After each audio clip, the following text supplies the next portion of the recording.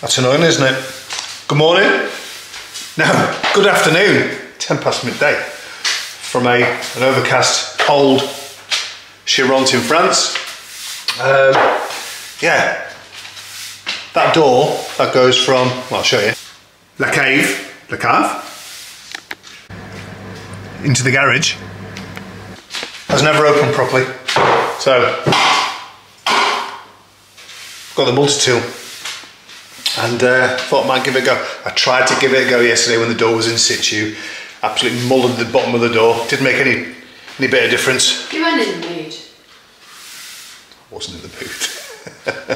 It was a job bestowed upon me with immediate effect from Lisa, who got really annoyed with not being able to open it. She goes, now that you got the multi-tool, right, will you do it? And I did it. I did a half-arse job. Did a half-arse job. I'm gonna have to take the door off. I'm gonna do that now.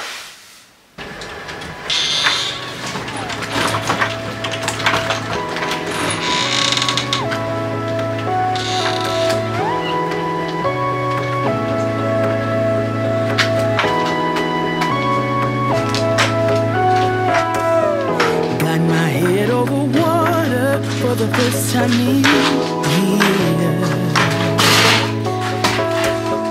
got my feet across the border from a land of tears. Ain't no way I'm going back under. Got my eyes in the wild blue yonder. Will lights be on the horizon? Let's go find out.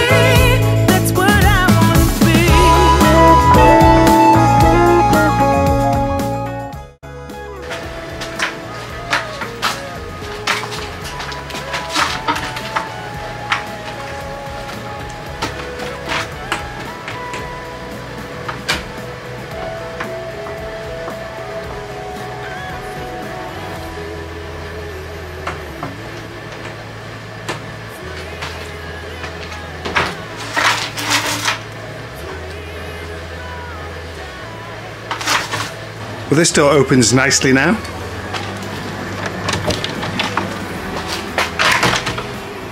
A lot better. The kitchen door was sticking. So Lisa wants me to do that too. So I've taken that off. Here we go.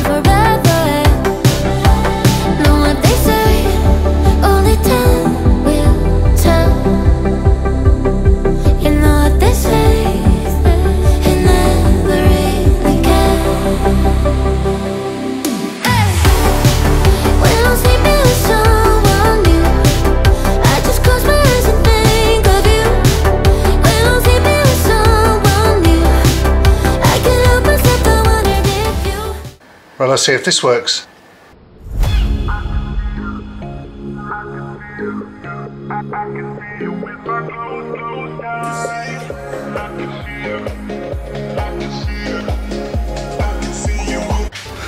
Right, shall we see if this works?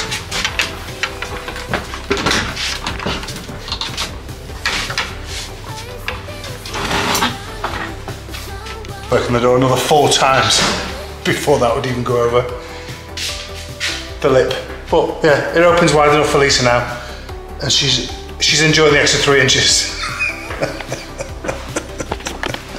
Sorry. And out of all that, yeah, Lisa was worried that I was implying that she was too fat to get through the door. No, I wasn't implying that. She just wants the door open wider. It is. Clarification delivered. Right, so there we have it. Another day done in France. Did quite a bit. Managed to sort out 2 doors. So they now swing open fully. Off camera, I managed to sort out the electrics for my motorbike, to sort out my heated gloves and jacket. It's getting cold, it was 3 degrees this morning. And you know, the bits and bobs too. Oh, exciting news. The project that was due to start in February is now starting in January, so we've been speaking with the gent that came round today. So we're starting to bring materials on site very, very soon, so that's really, really exciting. So we'll have an office and a bedroom, and I've offered my services as a willing, less able apprentice. So yeah, tomorrow I'm going to take Lisa out for a drive, take her for something to eat. I'll bring you along with us here for part of that, which leaves one last thing left to say. If you like these videos, please subscribe, hit the like button, hit the notification bell, add a comment, thumbs up, thumbs down, whatever. And it leaves one last thing left to say. And it's from me. Laters. Now, given that this attack happened to a man, and there can be particular problems related to people coming forward with this kind of attack, there could be other victims out there. Yeah, that's right, and nobody should suffer in silence. The victim has been extremely brave in coming forward to us, and if there are any victims out there, I need them to be inspired by the victim's bravery and come forward and speak to us to stop these extremely dangerous individuals. There could be men who are other victims, but also these two you think could strike again, and it could be anyone at all. Well, we can't say that this is sexually motivated, and we can't say that it's racially motivated either. We don't know that the next victim could be a man, a woman, or even a child, and we need anyone to come forward so we can stop them. We certainly do, Rob. Thanks for joining.